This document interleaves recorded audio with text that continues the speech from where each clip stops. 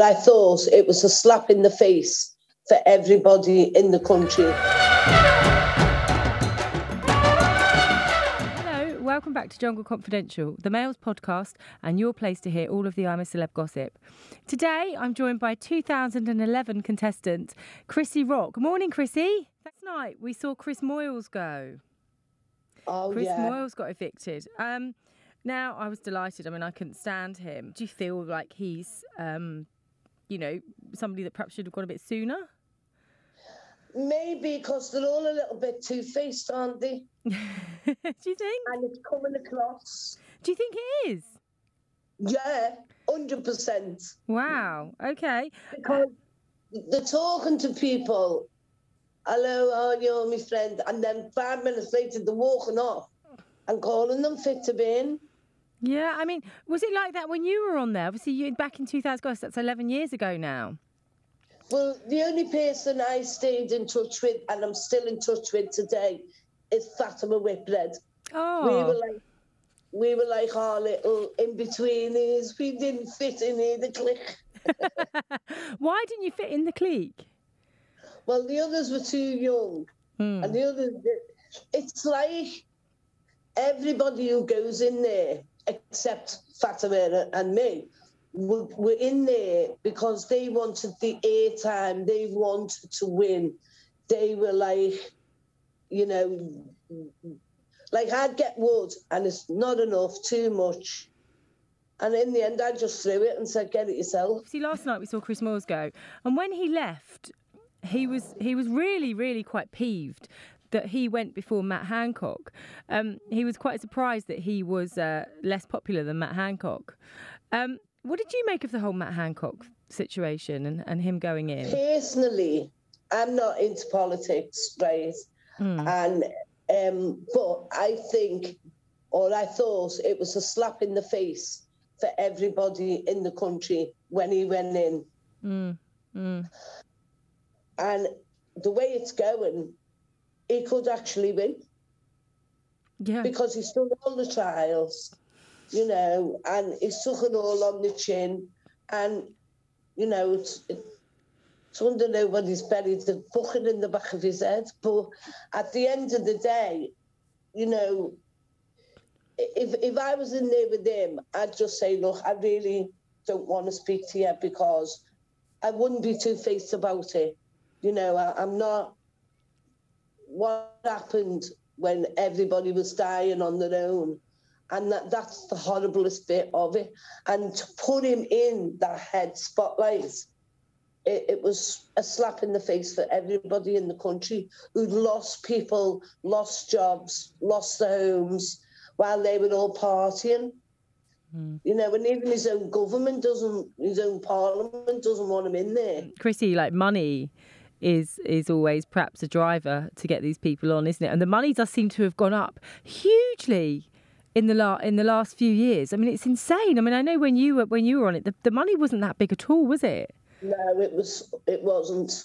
But you see, when I went in, I didn't feel I had anything to prove because to me, getting in there, I'd already won without winning. I didn't go in to win. I'm more of a foot soldier than a competitor.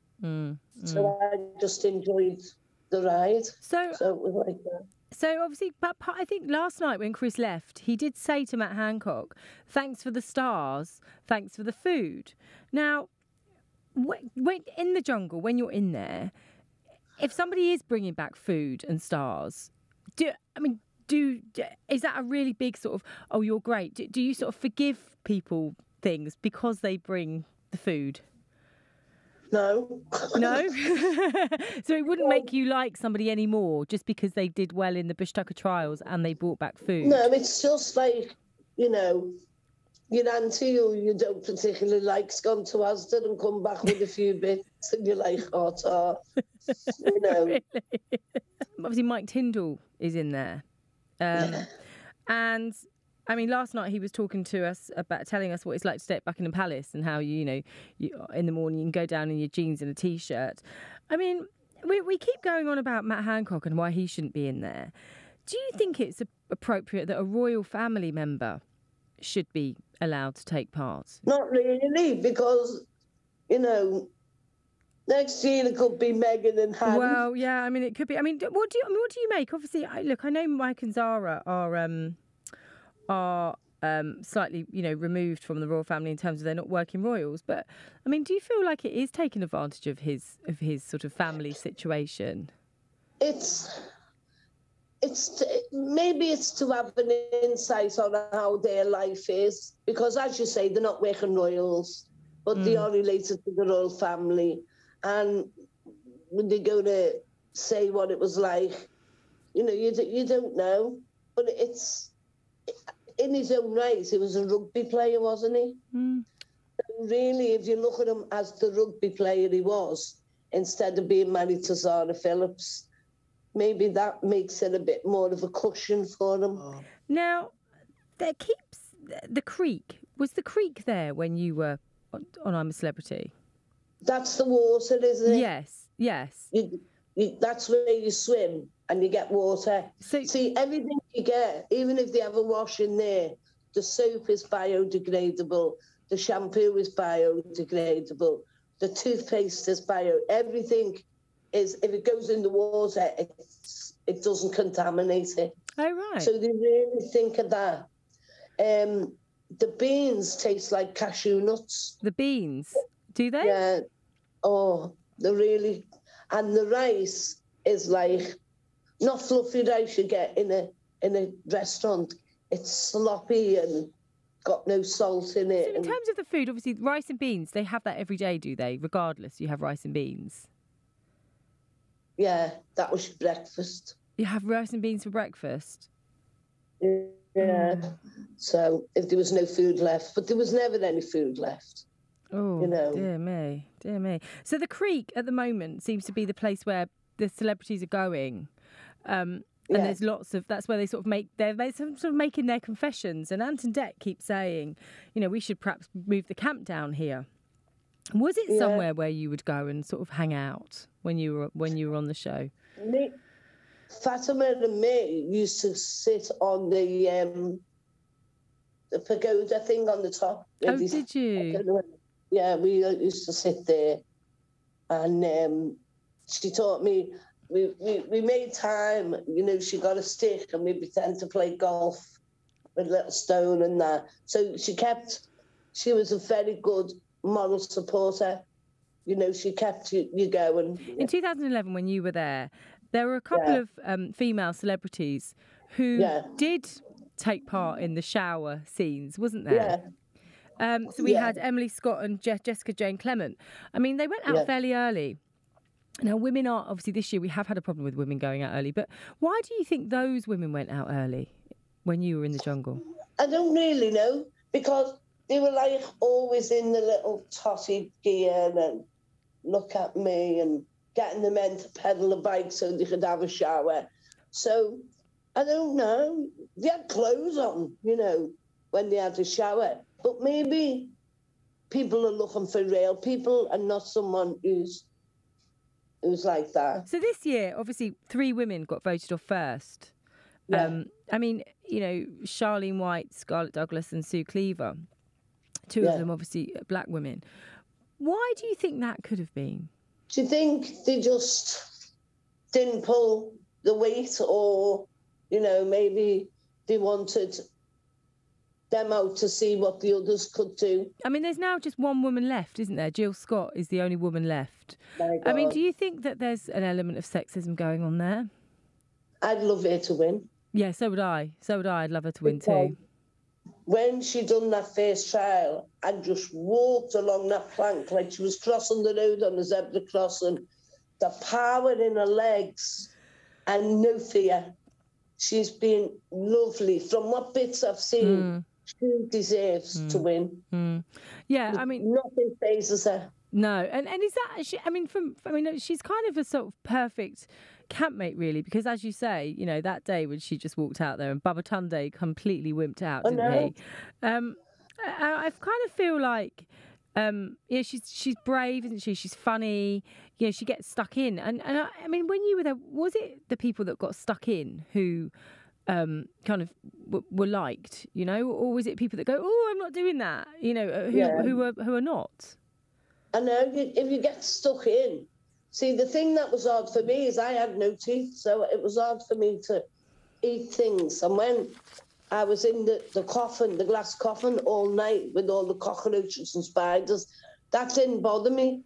But I had to, if I had known then what I know now, another 10 minutes and I would have completed the trial. But I had cramp in my leg, my shoulder had froze up. So I just said, I want to get out. But we've been in there like 9-10 hours. Because in life, a lot of those people in there at the moment will have people to do everything for them. And all of a sudden, you're just like everybody else, aren't you? You strip bare. Like, I read that when Boy George came out of the jungle, he wanted to go straight home. And they've gone, no, you stay here till the end. So it's like, well, you know... I hate it when someone goes, do you know who I am? And you think, why don't you know who you are yourself? Yeah, indeed. I mean, Boy George is interesting, isn't he? Because he was paid £500,000 to go in there. I mean, what is going on with these inflated amounts of money that are being paid to these people? I mean, it's 10 days' work, isn't it? Yeah. Well, a bit more, maybe 20 days' work. We never got nothing like that. What were people earning in 2011 to go in? I don't really know. I don't really know what they were earning. You get, whatever you get, you'd have to pay half of your wages back to the Australian government. Oh, do you? Yeah. So I got 28,000. Yeah. But I only got away with 14,000 but that was a lot of money to me back then. Yeah. I think it is great. You know, it's just obscene. You know, when people are struggling to pay the lecky and things like that. It's just, I mean, I'm talking out of turn there because he's doing the job, but look at those nurses. Who would you really want to see in the final this year? Because as we said earlier, it's very much looking like Matt Hancock could make it to the final. I'm not sure he'll win, but I definitely think he's going to make it through to the final. I think he will. Who do you think will be there? Owen was funny. Oh, I love Owen. He was like an airhead, do you know what I mean? He was, and people was skitting him a bit, you know, because calling him, but he's not. He's just like a gentle soul, isn't he? I like him. So I like him, and I'd like Jill. And I think I booked the telly of Matt Hancock. I've noticed this, actually, and I've spoken to a few other celebrities about this. Now, when you were there, you did some more horrible things, didn't you? You know, you obviously, as you said earlier, you were in a glass box coffin for 9 to 10 hours. Yeah. We haven't seen anything like that this year, have we? It doesn't seem to be as hard. These challenges seem to be a lot easier. Yeah. Me and Willie Carson had to get in this glass, like, fish tank, and them green ants poured on top of our feet. We were like river dancing. It was like being electrocuted with a stun gun. And I was going, oh. And then we had our eyes thing, and we had to stroke this thing. And I said, I think it's a handbag. And it was a crocodile, a baby one. But its mouth was taped up, so it couldn't bite us. Oh, okay. That's a relief, wasn't it? I mean, did you, do you think, I mean, we haven't really seen, we have seen cockroaches and we have seen some pretty unpleasant insects, and they have had to eat and drink some pretty unpleasant things, but nowhere near, the witchetty grub that you were eating. You know, you had some real horrible things, didn't you, that you had to eat? And then you had to bite it, and then it was all like gunge out in your mouth. It was horrible. Now, obviously, we're coming up to the end now. What happens? So obviously you were, when you were voted out the jungle.